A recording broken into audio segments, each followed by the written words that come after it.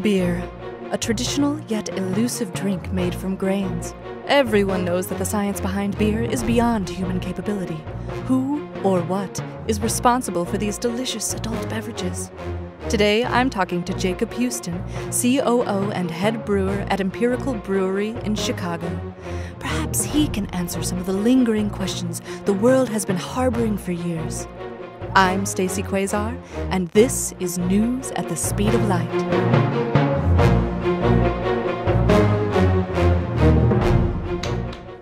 Jacob, it is an honor to be interviewing you today.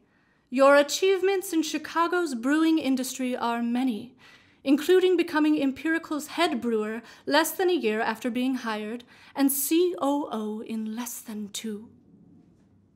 After you led the company in a rebranding in 2018, Empirical won several awards for its revolutionary beers. Truly astounding. Now, Empirical's logo is based off of the ancient hieroglyph that represented the word beer in the cuneiform language. Naturally, my first question for you is, how do your current beer recipes differ from that of the original beer recipes shared with humans by ancient aliens? I think at this point we have established all of the ingredients with consistency. I feel like back in the day they didn't have the consistency and they kind of just used the yeast in the air where they were, and now we kind of hone in that yeast and cultivate it ourselves so we can make sure that it's consistent between batches. So intriguing, and might I say, mystical? Question number 2. It takes between 2 and 6 months to home brew a beer before drinking it. Some species, however, may use a brewery hovering 124,000 kilometers above the black hole at the center of our galaxy, where it would actually take 5 years. Wow, that is a long time. Do you think those extraterrestrials would be patient enough to wait this long for a brewski? I would say yes. Most extraterrestrials or humans like to be patient with their beer, assuming that the outcome is going to be extraordinary. A point of view I never would have thought of in all my years of life. Question number 3.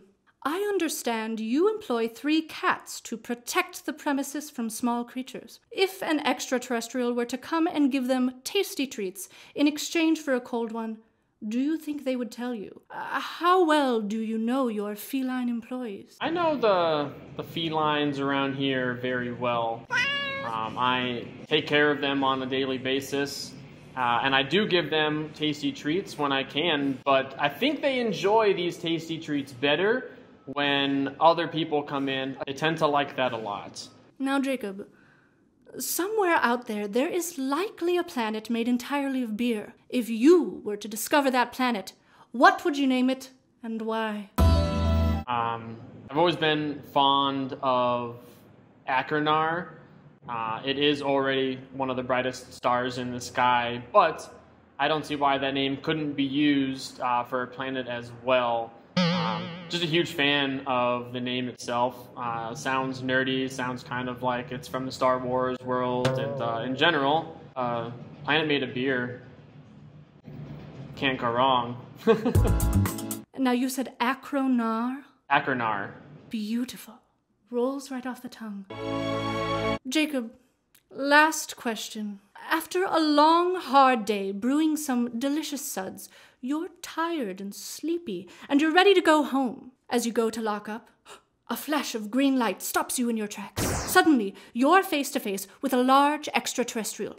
They say to you, "Hello, Earthling. I will pay top dollar for a bubbly adult beverage, but due to my anatomy, I need you to feed it to me using an eyedropper through a small hole behind my brain sac. The whole process should take about 3 days.